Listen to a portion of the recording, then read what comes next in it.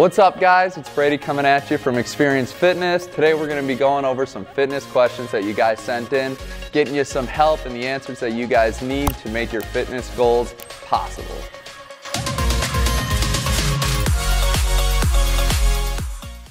Why stretching is so important when working out?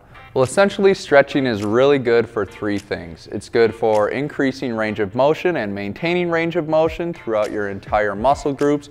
It's really good for increasing recovery by getting more blood supply and more oxygen flow to your tendons and ligaments, which don't otherwise see a lot of oxygen supply. And it's also really good for just increasing overall functionality, allowing your body to go through the different range of motions that it wants to. That's all we got. Thanks for watching. If you did find this video helpful, be sure to hit that like button, share it with your friends, and subscribe for more content and information as well. If you have any other questions or want some things answered, feel free to leave a comment down below.